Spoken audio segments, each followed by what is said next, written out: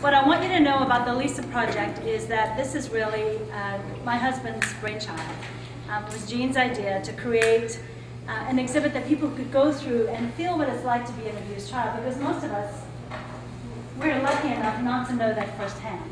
And it's up to us as a community, not just the Child Abuse Prevention Council and not just CPS, but us as a community to do something about it. We're the ones that have to take a stand against this issue and make sure that the children who are in danger are protected by us and those who can do something about it. You're going to see some alarming statistics, and you're probably going to hear some sad stories as you go through this tour. But the thing I want you to really get out of this is that something can be done. And it starts with me, and it starts with you. And you can't walk away, as Lindy said, unaware anymore.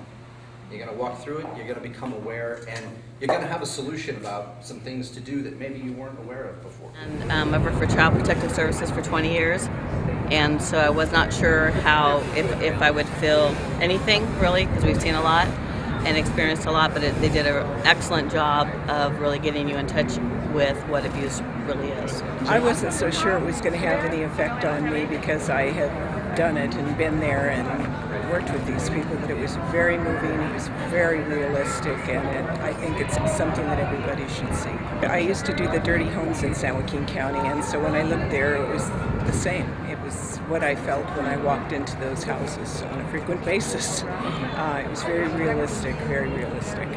People that have been in that situation or have not especially need to come into the Lisa Project and learn about what it's telling, because it's telling stories that are usually kept behind doors or kept secret. And more people need to know the truth. More people know this is life, this is real world. Not everything is positive.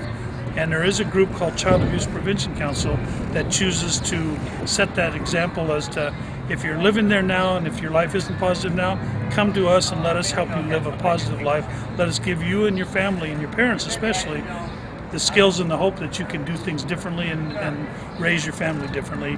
And then the whole family gets to break the cycle. So when I saw that Jean and Lindy were putting this together, I had to be a part of it. So United Way is proud to be a partner in this project. We're proud to be a partner of Child Abuse Prevention Council. I pray our community doesn't watch this building, but comes into it and lives it and experiences it, and then goes out in the community, tells a story, and then multiples of people decide we need to understand this is real life and let's do something about it.